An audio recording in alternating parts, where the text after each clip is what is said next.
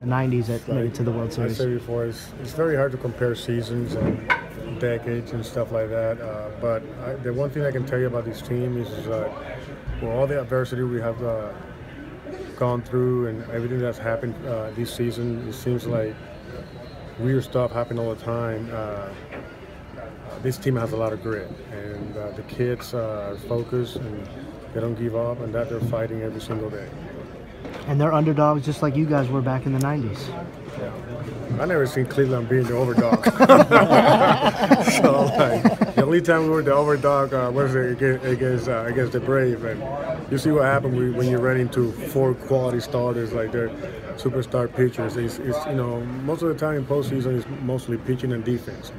Hopefully you get a couple of runs out there, and then hopefully your bullpen can hold it up. And so far we've been in the past 2 series, we haven't scored that many runs.